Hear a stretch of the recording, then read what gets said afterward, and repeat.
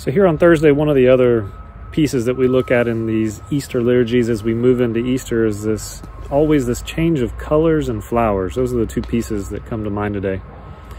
And colors are something, whenever you have the liturgies, we walk through Christ's life all year. This is what we do. We walk step by step from the beginning to the end, from everything from his birth, preparing for that in Advent, all the way through the times of his life in ordinary time, into the Lenten time of preparation for Passover, and then his passion, death, and resurrection, and into glory. We walk through all that. And so as we are a people of the incarnation, of creation, as you can see behind me, all these different colors, they begin to distinguish. They distinguish one thing from another. Different colors let you know what different things are. And so in creation as well, we use that in the liturgy. So as the times of his life change, so the colors change in the church. So the use of all these different things in the church will change. Sometimes we sing differently. Sometimes we use different colors. Sometimes we have candles or incense. Sometimes we chant. Sometimes we don't. To call to mind the differences in different times. So the colors, as we move in from, as you know, the violet or purple, we now have, what is it? White. So we move from the red of Good Friday into the white of Easter. And so always pay attention to the colors when they change. White is something in general, it's a time of celebration. When you see white, you know we're about to celebrate something. If you see red, you know blood has been spilled. If you see green, we're in ordinary time, we're moving along. If you see purple, it's time of penance. We're preparing for something, the purple preparation. But white tells you it's a celebration time. And so that's where we're in now. Now white leads into other things. Flowers. So with flowers in Easter time, what do you think of? Especially nowadays, what do you think of? Lilies. Lilies, the Easter lily, as we would call it. Interestingly enough, the lily was often associated back in the beginning with Mary and the Annunciation. So the different, like Venerable Bede, for example, he says, you know, the petals represented her virginal body, and the golden anthem in the middle, the anthers was of her special soul. Some talk about, you know, that it's a general springtime flower that would have been out in this time. Oftentimes it's associated with chastity and purity and innocence. A lot of times they'll talk about that its form of a trumpet represents, you know, Gabriel's announcing of this great mystery of the incarnation. There are, who was it?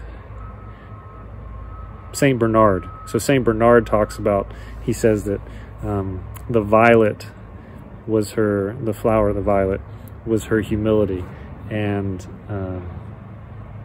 the lily of her chastity, and the rose represented her purity. And so he begins to like label these different parts of Mary and her virtues with flowers, but chastity always being connected to the lily. Now there's one of these old legends, and it talks about how that this Catholic was discussing with this Jewish person, and they were talking about the perpetual virginity of Mary. And in this perpetual virginity, they said, in talking about it, there was a pot in front of them, and the Jew said, well, I'll believe that when a lily pops out of this pot. And they said, in that moment, this lily, beautiful lily, sprang up, beautiful as ever, perfect. And in that moment, the person became baptized and became a pious Catholic at that point. Now, it's kind of an ancient legend, but we actually see this pictured in different pieces of art, especially in the Middle Ages. So you'll see this little pot, especially in the Annunciation, because also when Mary kind of challenges the angel and says, how can this be? This kind of tension between in belief. And you'll see this pot with a lily always coming out between kind of Mary and the angel Gabriel. Now, the Easter lily, when you move over into the Easter lily, it's kind of a different. It has a legend attached to it too. They say that after Jesus came out of the tomb, and afterwards when they went back and investigated the Garden of Gethsemane, that the places where his bloody tears and sweat had dropped in the place of agony, that lilies had sprung up. And so oftentimes you'll hear this, the white-robed apostles of hope is what the lilies are called.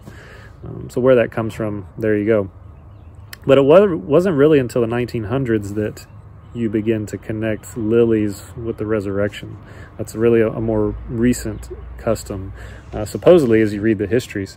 And then they use, of course, we spiritualize everything. You know, the lilies, they're kind of closed in this tomb-like piece, and so it's like Christ in the tomb, and then it bursts forward, and you have this kind of opening and glory as they show out, and you have the white, and again we spiritualize the white and the purity of Christ and all these different pieces being open to new life, and the gold of his kingship, and you know, the trumpet as well, hearkening back to Gabriel's announcing of rebirth. And, I mean, you can go on and talk about the lilies part, how they fall to the ground, and then in the next season they are rebirthed into this new creation. So anyway, but this is kind of a new piece, but it is what we use now. The Easter lily is what we put out in place now. So there you go. It's a little bit of the color changes that we use, and you see come out in Easter a little bit of pious legends about lilies, how they really weren't, and back in the day, really always connected to the resurrections, more of a recent, but they were always connected to Mary in different ways. So there's your little tidbit for Catholic Jeopardy today, and we'll see you tomorrow to wrap things up at Easter at 5 o'clock.